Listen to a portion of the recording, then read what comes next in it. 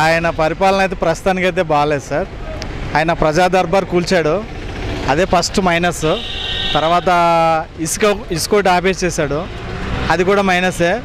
అన్న క్యాంటీన్లు ఆపేశాడు, అది కూడా మైనసే.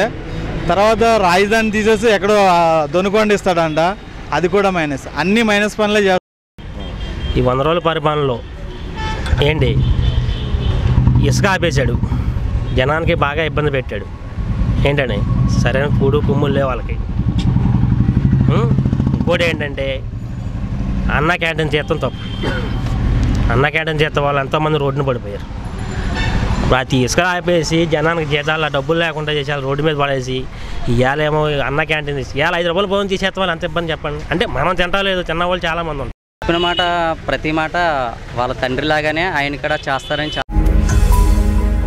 ఈ వీడియో గనుక మీకు నచ్చినట్లయితే లైక్ చేయండి, షేర్ చేయండి. మరిన్ని వీడియోస్ కోసం మా ఛానల్ను సబ్స్క్రైబ్ చేయండి.